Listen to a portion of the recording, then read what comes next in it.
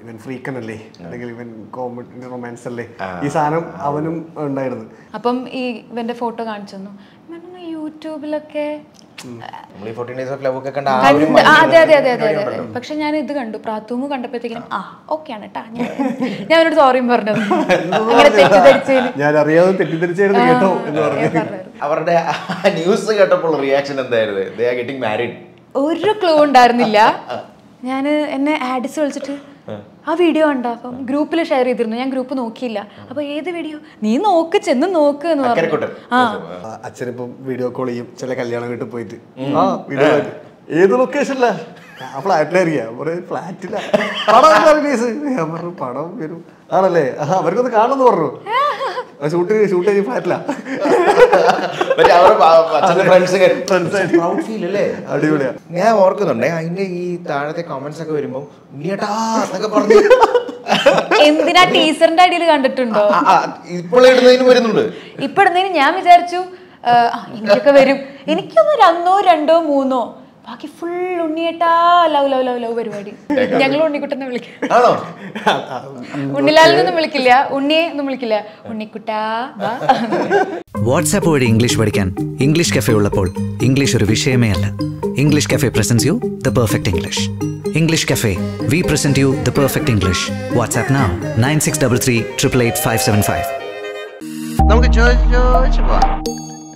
Hello hi, welcome to ginger media English cafe. ചോദിച്ച് പോവാം. അപ്പോൾ ഇന്ന് നമ്മൾ ചോദിച്ചു പോകുന്നത് ഏറ്റവും ലേറ്റസ്റ്റ് ആയിട്ട് ഇറങ്ങാൻ പോകുന്ന മൂവിയുടെ പേരാണ് രേഖ എന്ന് പറയുന്ന മൂവി. അതിൻ്റെ ഓൾറെഡി ഏറ്റവും ചൂടോടുകൂടി ഞാനിത് കുറച്ച് മുമ്പ് ട്രെയിലർ കണ്ടു തീർന്നതേ ഉള്ളൂ. പിന്നെ ആഫ്റ്റർ ഓൾ നമുക്ക് വളരെയധികം അറിയുന്ന 2 വ്യക്തികളും കൂടെയാണ്. ഓൾറെഡി ഒരു വ്യക്തിയിലൂടെ നമ്മൾ ഒരുപാട് അസോസിയേറ്റ് ചെയ്തിട്ടുള്ളതാണ്, ഒരുപാട് വർക്കുകൾ ചെയ്തിട്ടുള്ള ഒരാളും കൂടെയാണ്. ആൻഡ് നെക്സ്റ്റ് പേഴ്സൺ ഓൾറെഡി കുറച്ച് നാൾ മുമ്പ് ഒന്ന് പറ്റിച്ചാണ് ഞങ്ങൾ. പറ്റിക്കലായിരുന്നു. ഇടയ്ക്കിടയ്ക്ക് ഞങ്ങൾ കാണാറുമുണ്ട് പ്രൊമോഷനും പരിപാടിയൊക്കെ. So welcome Unni Lalu and Vincy Aloysius. Hello. അപ്പൊ പറയൂ, എന്താണ് വിശേഷം? ഇതാണ് വിശേഷം. രേഖ ഫെബ്രുവരി 10 ഇറങ്ങാനിരിക്കുകയാണ്. അതിന്റെ ഓരോരോ ഘട്ടമായിട്ട് ടീസർ ഇറങ്ങി, അതിന് റെസ്പോൺസ് അടിപൊളിയായിരുന്നു. ഇപ്പൊ പാട്ട് അതിപ്പോ ഇറങ്ങി ആൾക്കാരിലോട്ട് എത്തിക്കൊണ്ടേയിരിക്കുന്നു. നല്ല ഹോപ്പ് ഉണ്ട് ഞങ്ങൾക്ക് രണ്ടുപേർക്കും. ഏറ്റവും കൂടുതൽ ഒരു മൂവിയാണ് ഇതിന്റെ കാര്യങ്ങളൊക്കെ നമ്മൾ കണ്ടപ്പോൾ എനിക്ക് തോന്നിയത് ഒരു കംപ്ലീറ്റ് ഒരു പ്യുവർ റൊമാൻറ്റിക് മൂവി. ആ റൊമാൻസ് തീർച്ചയായിട്ടും അതിൽ ട്രെയിലറിലൊക്കെ കാണാം. എന്നിട്ട് അതിലൂടെ ആ റൊമാൻസിൽ സംഭവിക്കുന്ന കുറച്ച് കഥകൾ നിങ്ങൾ രണ്ടുപേരെയും ബാധിച്ച ഒരു കഥയായിട്ട് പോകുന്നു. ടീസർ കണ്ടപ്പോൾ പറഞ്ഞത് full romance. Teaser full romance. പക്ഷേ ട്രെയിലറിൽ വേറെ പരിപാടിയാണ്. ആൻഡ് അതിലൂടെ മനസ്സിലാവുന്ന റൊമാൻറ്റിക് ത്രില്ലർ. പക്കാ romantic thriller. Okay. And after all വേറെ ഏറ്റവും മെയിൻ കാര്യം എന്ന് പറഞ്ഞാൽ കാർത്തിക് സുബ്രാജ് എന്ന് പറയുമ്പോൾ ദാറ്റ്സ് ലൈക്ക് സംതിങ് എല്ലാവരും അല്ലെങ്കിൽ പലരും ഒരുപാട് ആൾക്കാർ നമ്മൾ കുതിക്കുന്ന പരിപാടികളൊക്കെ തന്നെയാണ്. So how was that association? ശരിക്കും പറഞ്ഞാൽ ഞങ്ങൾക്ക് ഭയങ്കര എന്താ പറയുക പ്രൗഡ്ഫുൾ ആണ്, ഭയങ്കര സന്തോഷമാണ്. കാരണം ഇങ്ങനെ ഒരു കാർത്തിക് സുബ്രാജ് നമ്മൾ ഭയങ്കര ഇഷ്ടപ്പെടുന്ന ഒരു ഡയറക്ടർ. പുള്ളിയുടെ മലയാളത്തിലെ സെക്കൻഡ് മൂവിയാണ്. ഫസ്റ്റ് മൂവി ചിത്തിൻ്റെ തന്നെ. ചിത്തിനാണ് നമ്മുടെ ഡയറക്ടർ പേര് ചിത്തിന്നാണ്. ചിത്തിൻ്റെ ഫസ്റ്റ് പടം അറ്റൻഷൻ പ്ലീസ് ആയിരുന്നു, അതും കാർത്തിക് സുബ്രാജ് ആയിരുന്നു. പിന്നെ സെക്കൻഡ് ഫ്രീഡം ഫൈറ്റ് ഞാനായിരുന്നു അഭിനയിച്ചത്. മൂന്നാമത്തേലും ഞാനുണ്ട്, വിൻസി, ഞങ്ങൾ 2 പേരാണ്. അപ്പോൾ നമ്മളെ സംബന്ധിച്ചിടത്തോളം നമ്മളൊരു പുതിയ ആളുകളാണല്ലോ ബേസിക്കലി. പുതിയ മീൻസ് വിൻസി പറഞ്ഞ് ചെയ്തിട്ടുണ്ടോ, സീനിയറാണ്, സോറി. അപ്പോൾ പക്ഷെ എന്നാലും നമ്മൾ എന്താ പറയുക, നമുക്ക് ആ ഒരു ഇപ്പം എന്നെ സംബന്ധിച്ചോളം ഭയങ്കര തുടക്കക്കാരെന്ന രീതിയിൽ പുള്ളിയുടെ ഒരു പടത്തിൽ അസോസിയേറ്റ് ചെയ്യാൻ പറ്റിയതിൽ ഭയങ്കര സന്തോഷമാണ്. ആ ഫ്രീഡം ഫൈറ്റ് എന്ന് പറഞ്ഞൊരു സംഭവം നമ്മൾ കണ്ടു കഴിഞ്ഞപ്പോൾ എനിക്ക് ആ സമയത്ത് നമ്മൾ വിളിച്ചത് ആ ക്യാരക്ടർ അഡാപ്റ്റ് ചെയ്ത ഒരു ഇതെങ്ങനെയായിരുന്നു? കാരണം ദാറ്റ് ഈസ് കംപ്ലീറ്റ്ലി ഡിഫറെന്റ്. എനിക്ക് ഒന്ന് തലക്കെട്ടൊക്കെ അടി കിട്ടിയിട്ടുണ്ടോ? ഒറിജിനലായിട്ട് അടി കിട്ടിയിട്ടുണ്ടല്ലോ? നല്ലോണം കിട്ടിയായിരുന്നു. കാരണം ഒന്നാമത് പറഞ്ഞ പോലെ ഞാൻ ഫുൾ ചെയ്തിരിക്കുന്ന റൊമാൻസ് ആണല്ലോ. ഷോർട്ട് ഫിലിംസ് ആണെങ്കിലും ഒക്കെ റൊമാൻസ് ആണ്. ഹാപ്പി ഗെയ് പരിപാടി. യെസ്, ഓൺലി ഹാപ്പി ചിൽ ചാം ഈ പരിപാടിയാണ്.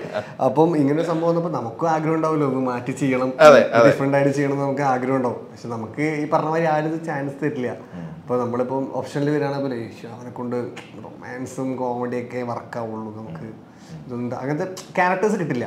അപ്പോഴും ജിതിൻ വന്നു സംസാരിച്ചപ്പോൾ ജിതിനും ബേസിക്കലി ഫസ്റ്റ് കണ്ടപ്പോൾ ജിതിൻ്റെ കൂടെയുള്ള ആളുകൾക്ക് മറ്റേ ഇവൻ ഫ്രീക്കനല്ലേ അല്ലെങ്കിൽ ഇവൻ കോമഡി റൊമാൻസ് അല്ലേ ഈ സാധനം അവനും ഉണ്ടായിരുന്നു.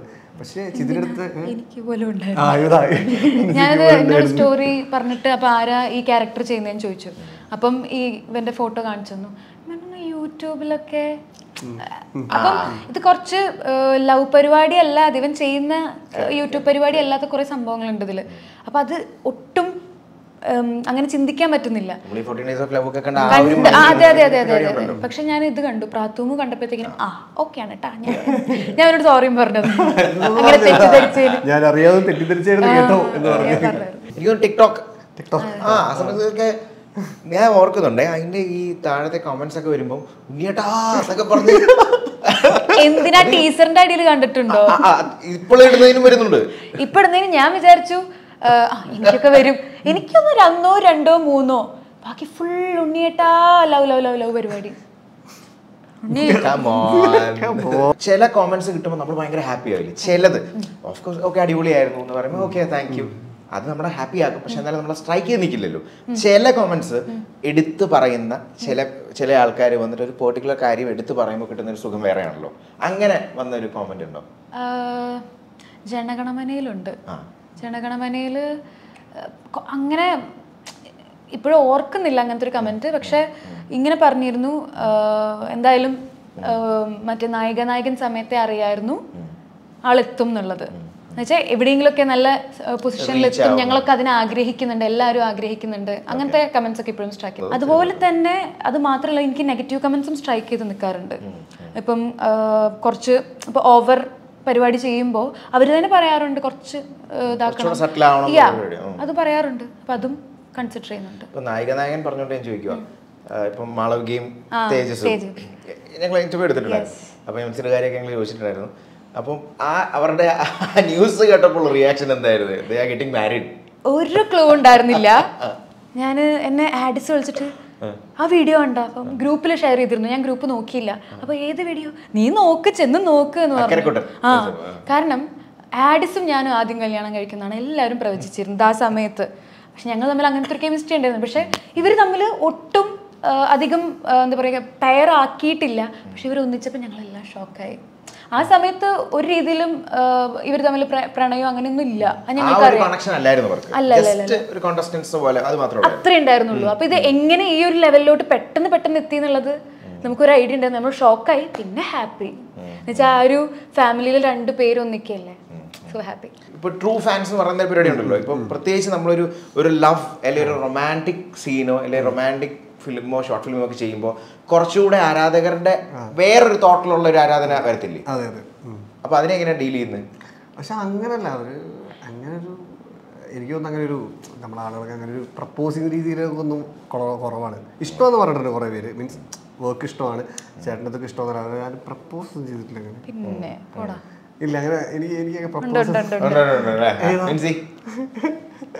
ആണല്ലേ? ചിലപ്പോ എപ്പോഴെങ്കിലും ഉണ്ടായി ചിലപ്പോൾ. ശരിക്കും ഒരു ഉണ്ണിക്കുട്ടനാണല്ലേ? അത് പറയണമെന്ന് ആഗ്രഹമില്ലാത്തതുകൊണ്ട് നമുക്ക് ഞങ്ങൾ ഉണ്ണിക്കുട്ടനെ വിളിക്കാം. ആണോ? ഉണ്ണിലാലിനൊന്നും വിളിക്കില്ല, ഉണ്ണിയെ ഒന്നും വിളിക്കില്ല, ഉണ്ണിക്കുട്ടാ. ഇവിടെ ഞങ്ങളുടെ ക്യാമറയും ഉണ്ണിക്കുട്ടനാണ്. തമ്മിൽ എന്തൊക്കെയൊക്കെ സിമിലാരിറ്റി അടക്കാൻ തോന്നാറുണ്ട്. ഓക്കെ, അങ്ങനെയാണ് കാര്യങ്ങൾ. ഓക്കെ. ഈ അഭിനയിക്കാൻ വേണ്ടി എന്തെങ്കിലും ചില സമയത്ത് നമ്മൾ എന്തെങ്കിലും നേടിയെടുക്കാൻ വേണ്ടി ചില ക്രേസി ആയിട്ടുള്ള കാര്യങ്ങൾ നമ്മൾ ചെയ്യും. ഈ ആക്ടിങ് പാഷന് വേണ്ടി അല്ലെങ്കിൽ അഭിനയിക്കാൻ വേണ്ടി എന്തെങ്കിലും ക്രേസി ആയിട്ടുള്ള കാര്യങ്ങൾ ചെയ്ത് നിങ്ങൾ മനസ്സിലാക്കുന്നുണ്ടോ? ഇപ്പോൾ ക്രേസി ആയിട്ടുള്ള പരിപാടിയാണെന്ന് അറിയില്ല. ഇപ്പൊ നമ്മള് ഇതില് പ്രത്യേകിച്ചും രേഖയിൽ ഒരു സീനുണ്ട്, ഭയങ്കര ടഫാണ് ഞങ്ങൾക്ക് രണ്ടുപേർക്കും. ഞങ്ങൾ ഫസ്റ്റ് ടൈമാണ് അങ്ങനത്തെ ഒരു പരിപാടി തന്നെ ചെയ്യുന്നത്. അപ്പം സോക്കോൾ പരിപാടി ഉണ്ട്. ഓൺ സ്ക്രീൻ കെമിസ്ട്രി വേണമെന്നുണ്ടെങ്കിൽ back screen also chemistry workout ആവണം എന്നുള്ളൊരു പരിപാടി ഉണ്ട്. അപ്പൊ നമുക്കതൊരു സ്ട്രോങ് ആയിട്ട് എടുത്തൊരു പോയിന്റ് ആയിരുന്നു. അത് വേണ്ട, നമ്മൾ പ്രൊഫഷണൽ ആയിട്ട് തന്നെ ഇതെങ്ങനെ ഡീൽ ചെയ്യും നോക്കാം എന്നുള്ള രീതിയിൽ അങ്ങനത്തെ ഒരു പരിപാടി ചെയ്തിട്ടുണ്ട്. എനിക്കത് കുറച്ച് ക്രേസി ആയിരുന്നു. ഐ മീൻ ക്രേസി പരിപാടി മാറ്റി നിർത്തി ഒരു നോർമൽ പരിപാടിയിൽ ചെയ്ത പോലെ തോന്നി. നോക്കിക്കഴിഞ്ഞാലും രേഖയുടെ കാര്യത്തിൽ സെയിം, നമ്മൾ ഒരുമിച്ച് ചെയ്ത പരിപാടിയാണ്. വേറെ അങ്ങനെ ഒരു സിനിമയ്ക്ക് വേണ്ടി ക്രേസി പരിപാടി മീൻസ്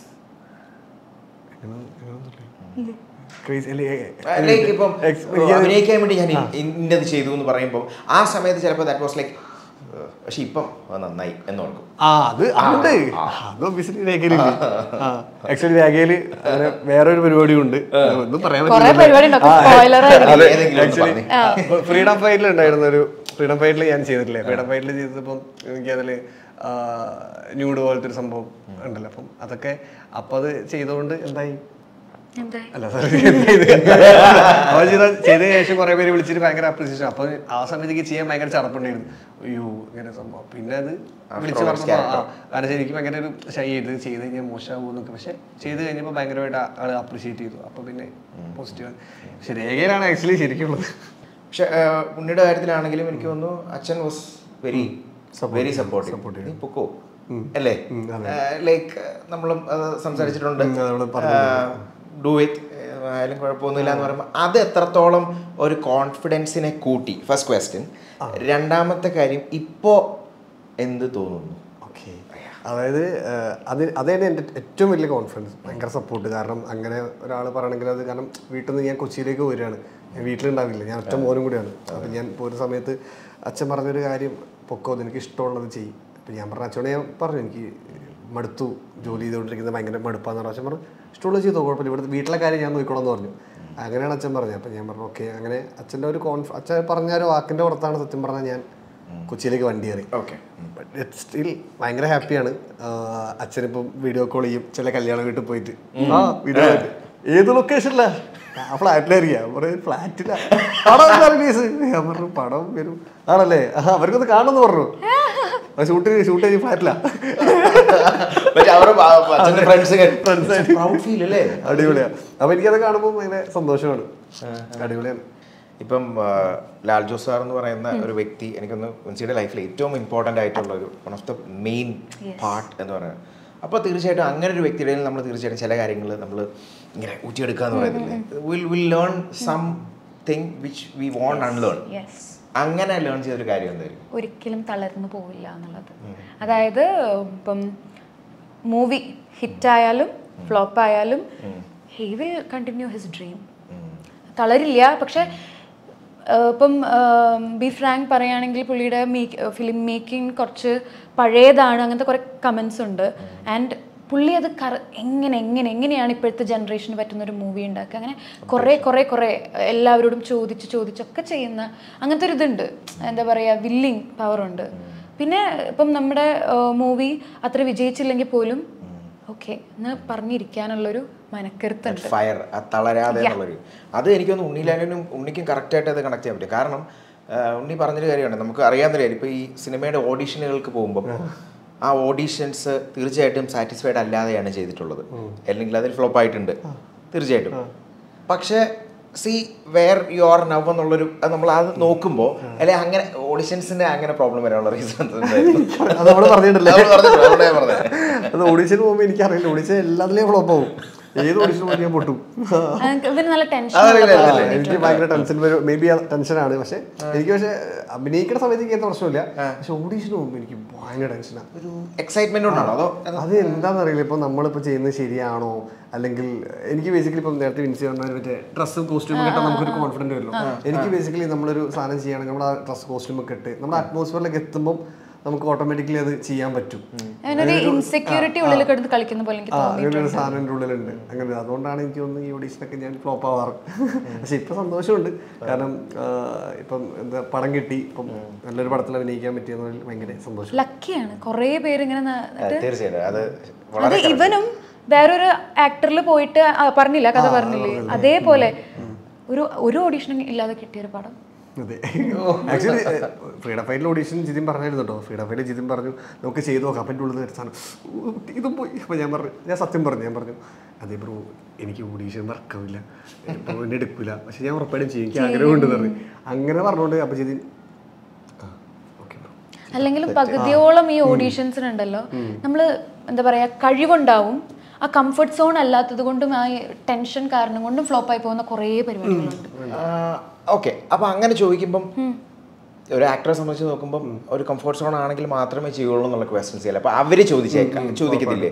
ചോദിക്കും. ഇത് എൻ്റെ അനുഭവത്തിൽ നിന്ന് പറയുകയാണെങ്കിൽ നായികൻ കഴിഞ്ഞു, അത്രയും വലിയ സ്റ്റേജിൽ കുറേ ഇവരുടെ മുന്നിൽ പെർഫോമൻസ് ഒക്കെ കഴിഞ്ഞു, എന്നിട്ടും മറ്റേ സിനിമയിൽ പോയി ചെയ്തപ്പോഴത്തേക്കിനും ഒക്കെ ഫ്ലോപ്പായിരുന്നു എൻ്റെ. എന്നിട്ട് എത്രയോ ടേക്ക് കഴിഞ്ഞിട്ടാണ് നമുക്ക് ആ ഒരു കോൺഫിഡൻസും ഇതൊക്കെ കിട്ടുന്നത്. പക്ഷെ ഈ പറയുന്ന 1, 2, 3, 4 മൂവികൾ ചെയ്ത് കഴിയുമ്പോൾ എക്സ്പീരിയൻസ് ആയിരിക്കും. ആ പേടി ഒന്ന് ഒതുങ്ങും, ആ പരിപാടി നമുക്ക് പിന്നെ കയറിക്കോളും. പേടിയാണ് മെയിൻ പ്രശ്നം. പേടി ഉണ്ടെങ്കിൽ നമുക്കത് ഫുള്ളായിട്ട് അത് ഇമോട്ട് ചെയ്യാനോ ഒന്നും പറ്റില്ല. എപ്പോഴെങ്കിലും ലൈഫിൽ നമ്മൾ ചെയ്ത ഏതെങ്കിലും ഒരു ക്യാരക്ടർ, നോട്ട് സൈക്കോ എന്ന് കംപ്ലീറ്റ്ലി പറയുന്നില്ല, എങ്കിലും അതിൻ്റെ ഒരു ചെറിയ ഫ്ലയർ ഒരു എപ്പോഴെങ്കിലും ലൈഫിൽ വന്ന സിറ്റുവേഷൻ ഉണ്ടായിട്ടുണ്ടോ? അല്ലെങ്കിൽ how did you manage it എന്ന് വേണമെങ്കിലും ചോദിക്കാം. ഭീമന്റെ വഴിയിലെ ക്യാരക്ടർ ഓഫ് കോഴ്സ് അത് ആ സംഭവം ചെയ്യണക്കാട്ടി മുന്നേ ഞാൻ ഫീൽ ചെയ്ത കാര്യമാണ്. എനിക്ക് ആ അനുഭവത്തിലൂടെ കടന്നു പോയ ഒരാളാണ് ഞാൻ. അപ്പോൾ അതുണ്ടല്ലോ. രേഖ എന്താ പറയാ, ഒട്ടും കമ്പയർ ചെയ്യാൻ പറ്റില്ല. പുള്ളിക്കാരത്തി എവിടെയാണ്, ഞാൻ എവിടെയാണ് എന്ന് വെച്ചാൽ മെന്റലി ഒക്കെ വേറെ ലെവലാണ്. ഉണ്ണിക്കോ അങ്ങനെ ചോദിച്ചു കഴിഞ്ഞാലോ ഏതെങ്കിലും ഇപ്പം ഫ്രീഡം ഫൈറ്റ് ചെയ്തു, അത് ഞാൻ എന്തായാലും ഞാൻ ചോദിക്കുകയല്ല. പക്ഷെ ഈ പറയുന്ന ഷോർട്ട് മൂവ്സ് ചെയ്തിട്ടുണ്ട്, ഹാപ്പി ഗൈ പരിപാടി ചെയ്തിട്ടുണ്ട്. അത് ചെയ്തൊരു മൊമെന്റിൽ യെസ് ഇത് എനിക്ക് എല്ലാ ഷോർട്ട് ഫിലിംസിലും എനിക്ക് ഫീൽ ചെയ്യാറുണ്ട്. കാരണം ഒബിയസ്ലി റൊമാൻസ് ആണ് ചെയ്തേക്കണേ. അപ്പൊ നമ്മൾ എന്തൊക്കെ പറഞ്ഞാലും റൊമാൻസ് പ്രേമിച്ചോണ്ടാണ് ഇത് അഭിനയിക്കാൻ പറ്റുന്നത്. ഓർത്ത് പോയില്ലേ. അപ്പം എനിക്കത് പല സിറ്റുവേഷനിലും ഇപ്പം ചില പ്രപ്പോസിങ് സീൻസ് ഒക്കെ വരുമ്പോൾ ഞാൻ അവിടെ നിന്ന് എടുത്തിട്ടാണ് ഇവിടെ എടുക്കാൻ നൈസായിട്ട് പഴയ ഓർമ്മകൾ ചീന്തി എടുത്ത് പിച്ചി. ഇല്ല, നമ്മുടെ രേഖയിൽ അങ്ങനെയൊന്നുമില്ല. രേഖ എനിക്ക് ഭയങ്കര പുതിയതാണ്. എല്ലാം കൊണ്ടും ഫ്രഷ് ആണ് രേഖ. നമ്മള് ആസ് എൻ ആക്ടർ. പക്ഷേ അതിലത്തെ ചില സംഭവങ്ങളൊക്കെ ഈ എന്താ പറയാ റൊമാൻസ് പരിപാടിയൊക്കെ കണ്ടിട്ടുണ്ട്, കേട്ടിട്ടുണ്ട്, പക്ഷെ അനുഭവിച്ചറിഞ്ഞിട്ടില്ല. അപ്പൊ അത് ഇതിലാണ്. പിന്നെ രേഖ എനിക്കൊന്നു ഓൾമോസ്റ്റ് കുറെ ആൾക്ക് റിലേറ്റ് ചെയ്യാൻ പറ്റൂലേ. റിലേറ്റ് ചെയ്യാൻ പറ്റിയ കുറെ സംഭവം ഉണ്ട് അതില്. കുറെ പേർക്കൊക്കെ ഇങ്ങനെ, പ്രത്യേകിച്ച് വാലന്റൈൻ സ്പെഷ്യൽ മൂവിയാണ്, പ്രണയിക്കണം എന്ന് ആഗ്രഹിച്ച് നിൽക്കുന്ന കുറെ ആൾക്കാരുണ്ടാവും. അവർക്കൊക്കെ ഇത് കണ്ടാൽ നായകനല്ലായിരുന്നെങ്കിൽ മേ ബി ഒന്നും നടക്കില്ലായിരിക്കും. മൂവീസിലോട്ട് എത്തുന്ന പരിപാടി ചിലപ്പോൾ ഞാൻ ഡ്രോപ്പ് ചെയ്തെന്ന് വരും. ഇല്ല, ഞാൻ എന്താ പറയാ അറ്റൻഡ് ചെയ്യത്തേ ഇല്ല. കാരണം ഈ പരിപാടികളൊക്കെ എറണാകുളത്ത് ഞാൻ ഈ ഓഡീഷൻ പരിപാടികളൊക്കെ എങ്ങനെയാണെന്ന് ഒന്നും അറിയില്ല. അപ്പോൾ നമ്മൾ ടി വിയിലൂടെയാണ് ഇതിൻ്റെ ഓഡീഷൻ കണ്ടത്. ഫോൺ ഓഡീഷൻ പരിപാടി ഒന്നും ഷെയറിങ് പരിപാടി ഒന്നും ഉണ്ടായിരുന്നില്ലല്ലോ. അപ്പം അത് കണ്ടത് കൊണ്ട് മാത്രം ഒരു ഇത് ചെയ്തതാണ്.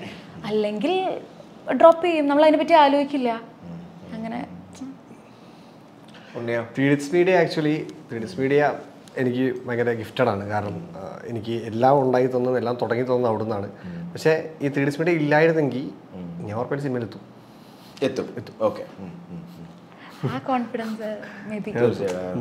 കാരണം അത്രയും ഞാൻ സ്ട്രഗിൾ ചെയ്ത് വന്ന് സമയത്താണ് 3D മീഡിയയിൽ എത്തിയത്. അപ്പോൾ അവിടെ നിന്നാണ് എനിക്ക് ഭയങ്കരമായിട്ടൊരു എന്താ പറയുക പ്ലസും എല്ലാം അവിടെ നിന്ന് കിട്ടിയതാണ്. മേ ബി അതില്ലെങ്കിൽ ഞാൻ അതേ സ്ട്രഗിൾ കണ്ടിന്യൂ ചെയ്ത് പോകും. എനിക്ക് എക്സ്ട്രാ അല്ല, സീരിയസ്ലി 3D മീഡിയ എൻ്റെ ലൈഫിൽ മെയിൻ പാർട്ടാണ്. പക്ഷേ അത് ഇല്ല എന്നുണ്ടെങ്കിൽ പോലും ഞാനത് ആ സ്ട്രഗിൾ വിടാതെ ഞാൻ വേറെ വല്ല രീതിയിലും ഞാൻ മുമ്പോട്ട് പോയിരുന്നു. ഉറപ്പായിട്ട് ഞാൻ സിനിമയിൽ തന്നെ എത്തും. ഈ കോൺഫിഡൻസ് എനിക്കുണ്ടായിരുന്നില്ല ആഗ്രഹിക്കുമ്പോൾ. പക്ഷേ അത് നായകനിൽ കയറി പെർഫോമൻസ് ഒക്കെ നന്നാവുന്നുണ്ട് എന്ന് പറഞ്ഞപ്പോൾ പിന്നെ അപ്പോഴും മാത്രമാണ് ഈ കോൺഫിഡൻസ് ഉണ്ടായത്. ഞാൻ എത്തിയിരിക്കും എന്നുള്ളത്. എനിക്ക് ആ കോൺഫിഡൻസ് വരാനുള്ള റീസൺ എന്തായിരിക്കാം? അല്ലെങ്കിൽ എന്നാലും ആ റീസൺ എന്തായിരിക്കാം? അതായത് എനിക്ക് ഉള്ളിൽ ഇങ്ങനെ തോന്നിയതാണ്. ഇപ്പം ഞാൻ എന്താ പറയുക എനിക്ക് ആക്ടിങ്ങിനോട് ഭയങ്കര ഇഷ്ടമാണ്. ഇപ്പം ഞാൻ തന്നെ സ്വന്തത്തിൽ വരെ ചെയ്ത് നോക്കിയിരുന്നു. അപ്പം എനിക്ക് എവിടേക്കും ഒരു പോയിന്റിലാണ് മനസ്സിലായത്, ശരി ഒന്ന് നോക്കാം, ആക്ടർ ആവാൻ പറ്റും. അപ്പം ഞാൻ ഓഡീഷൻസിനൊക്കെ പോയി തുടങ്ങി. അപ്പം എനിക്ക് ഫെയിലിയേഴ്സ് കുറേ കിട്ടി, ഒരുപാട് ഫെയിലിയർ കിട്ടി. എവിടെ പോയാലും എന്നെ എടുക്കില്ല. പിന്നെ എനിക്ക് വാശിയായി, ഞാൻ എന്തായാലും ഇത് ചെയ്യണം. അങ്ങനെ ഞാൻ ഓൾമോസ്റ്റ് ഒരുപാട് ഓഡീഷൻസ് പോയിട്ടുണ്ട്. അപ്പം എനിക്ക് തോന്നുന്നത് ഫെയിലിയേഴ്സിനായിരിക്കും നമുക്കൊരു ഇത് വരിക. പിന്നെ നമ്മുടെ ലൈഫിൽ നടക്കുന്ന കുറേ കാര്യങ്ങളുണ്ട്. ഇപ്പോൾ എൻ്റെ ലൈഫിലൊരു ഭീകര ബ്രേക്കപ്പ് വന്നു. സോ അപ്പോഴെനിക്ക് ഒന്നുകൂടി സ്ട്രോങ് ആയി. അപ്പോൾ ഞാൻ ഓൾറെഡി ഈ ഓഡീഷൻസൊക്കെ അറ്റൻഡ് ചെയ്ത് സ്ട്രഗിൾ ലൈഫ് മുമ്പോട്ട് പോകുന്നു, സിനിമയിലേക്ക് ട്രൈ ചെയ്യുന്നു, നിൽക്കുന്നില്ല, ഒരു പ്രേമം വരുന്നു.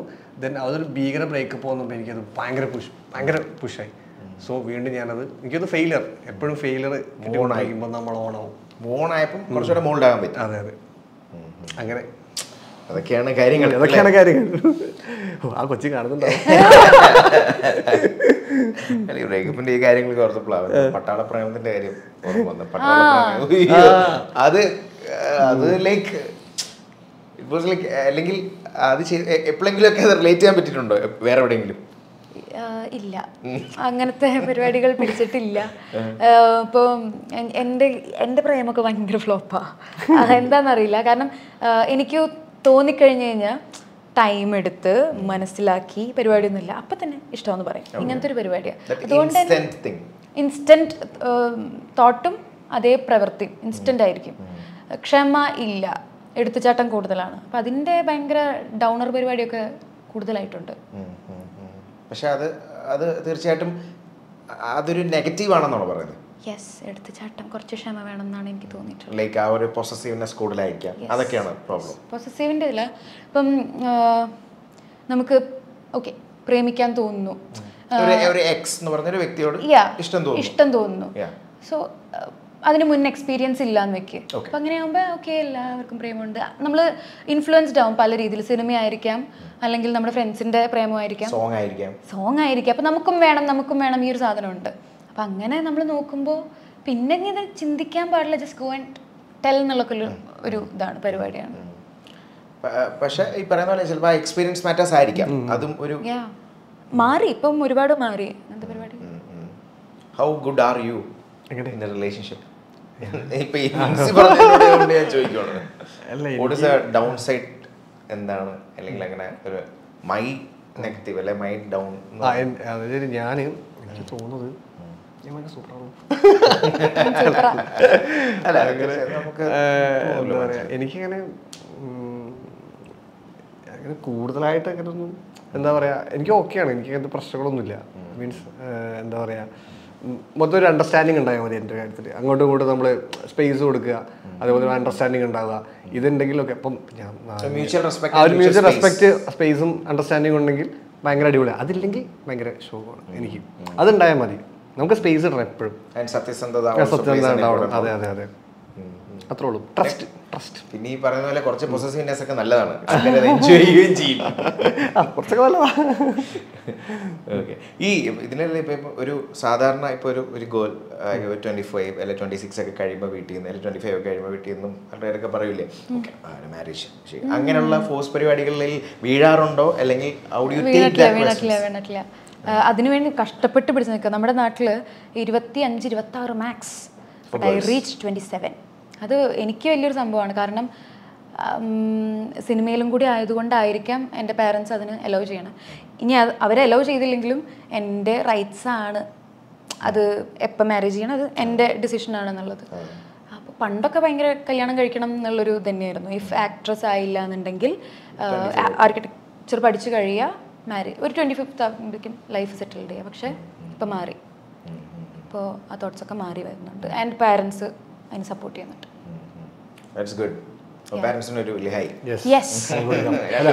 വിൻസിയുടെ പാരന്റ്സ് ഭയങ്കര അടിപൊളിയാട്ടോ, ഭയങ്കര ചില്ലാണ്.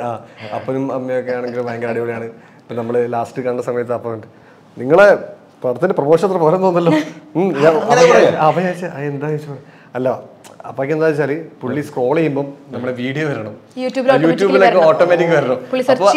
സെർച്ച് ചെയ്യാതെ വന്നാൽ ഇതൊക്കെയാണ്. ഇത് സ്ക്രോളിൽ 10 പ്രാവശ്യം സ്ക്രോൾ ചെയ്യുമ്പോൾ 2 പ്രാവശ്യമെങ്കിലും കണ്ടില്ലെങ്കിൽ പ്രൊമോഷൻ കുറവാന്നുള്ള മൈൻഡിൽ ഒരു അതുണ്ട്. മുഖത്ത് നോക്കി പറയും, സ്ട്രെയിറ്റ് ആർക്ക് വേദനിക്കോ ഒന്നും നോക്കില്ല, മുഖത്ത് നോക്കി പറയും. അപ്പോൾ all the very best for your future. ഈ നമ്മൾ ഈ സംസാരിച്ച പോലെ തന്നെ ഇനിയും നല്ല നല്ല മൂവികൾ, നല്ല നല്ല ക്യാരക്ടേഴ്സ്, നല്ല നല്ല റോൾസ് കിട്ടട്ടെ, നല്ല നല്ല ആൾക്കാരോട് വർക്ക് ചെയ്യാൻ പറ്റട്ടെ. വർക്ക് ചെയ്ത് ഇതുപോലെ ഹാപ്പി ആയിട്ട് വീണ്ടും എത്രയും പെട്ടെന്ന് ഇന്റർവ്യൂവിൽ വന്നിരിക്കാൻ പറ്റട്ടെ. കാരണം വർക്ക് ഉള്ളെങ്കിലാണെങ്കിലും ഇന്റർവ്യൂവിൽ ഇരിക്കാൻ പറ്റും. സോ ശംഭുചേട്ടന്റെ കൂടെ ഇരിക്കാൻ പറ്റും. Thank you so much. Thanks a lot and all the best and God bless you both. Happy ആയിട്ട്. Thank you bro.